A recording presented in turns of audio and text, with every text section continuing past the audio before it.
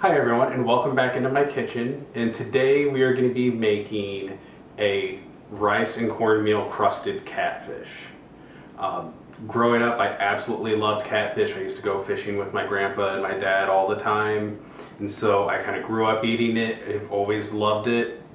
And then there are some southern dishes that have really inspired me to do it this way. First is Mietendorf's, which is famous for the thinly sliced catfish. That's what I'm going to try to do for you today. And then a lot of the inspiration for this recipe, the rice meal especially, is coming from Vivian Howard's book, Deep Run Roots. So first thing we're going to do is I'm going to try to slice this catfish for you. So what we're going to do is we're going to take our first fillet here. I have about 3 of them here. What I did at first is I put these in the freezer for about 15 to 20 minutes, so they're not completely frozen, but so they do have a little bit of a stiffness to them. So you're going to take a thinly bladed, very sharp knife.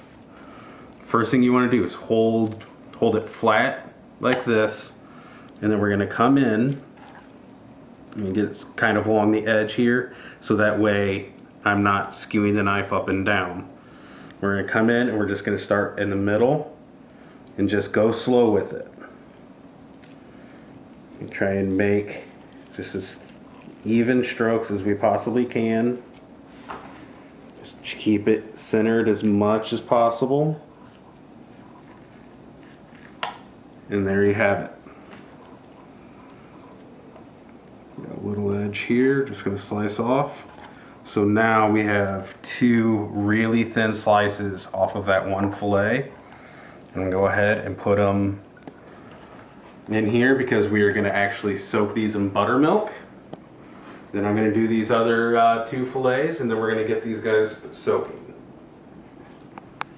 Okay, so now we have all of our fish cut, and now we're going to start the marinating process. First thing I'm going to do is I'm going to go ahead and salt and pepper these.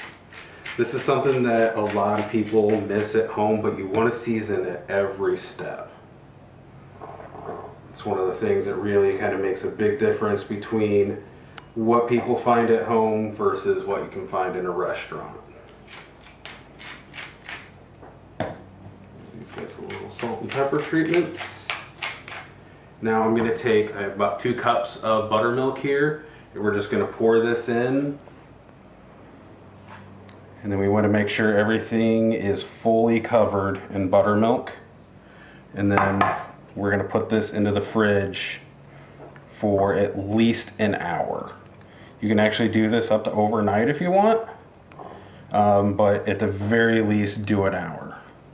So what this is going to do is it's really going to kind of leach into the fish, and it's going to give it a little bit of a tang and really kind of just make it so when you fry it, it's going to be like super crispy and super flaky. Alright, so into the fridge we go.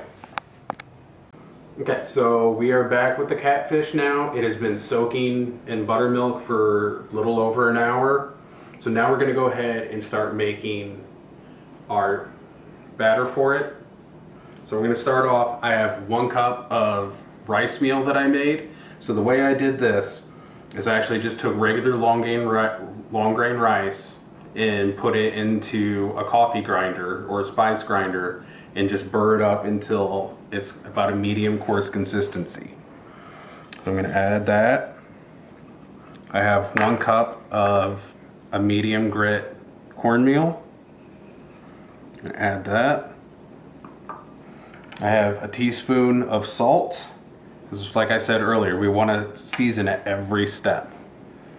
I have half a teaspoon of white pepper, a teaspoon of granulated garlic, and then I have a half teaspoon of smoked paprika. Now I like to use a bourbon barrel smoked paprika that comes from Bourbon Barrel Foods in Louisville, Kentucky, but if you can't get that, any good smoked paprika will do. So we're just going to give this a little bit of a mix. And I know you're probably wondering to yourself, what is the rice going to do that the cornmeal doesn't? So that rice meal actually lets it get super crisp when you fry it. and it just creates a whole new texture. Okay, so we have that mixed up. So now I'm going to take my tongs and we're going to start pulling these out. You pull them out, you want to give them a little bit of a shake. Make sure they're nice and coated. We give them a little shake to get that excess off. And we're going to drop them in here. And one good tap. Flip them over. And a good tap again. Now that I have some crust on there, I'm going to go ahead and get in there with my hands and really just kind of pat these guys out.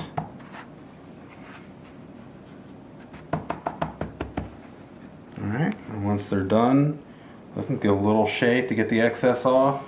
And then I'm going to go ahead and put this on a racked pan. And so this is, once we're done with all of these, this is going to go back into the oven, or not the oven, sorry, the refrigerator for at least another hour.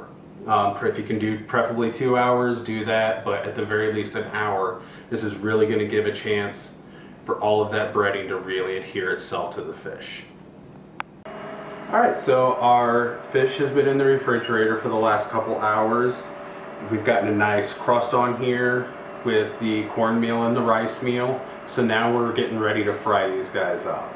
So I have my cast iron skillet here. I have about a 1/4 inch oil in the bottom of it. And then I have this heated up to about 350 degrees. Now I get to kind of cheat with my Breville here because it has the oil control probe in it, so I know exactly what my temperature is. But for you guys at home working on your stovetop, it's going to be about like a medium high.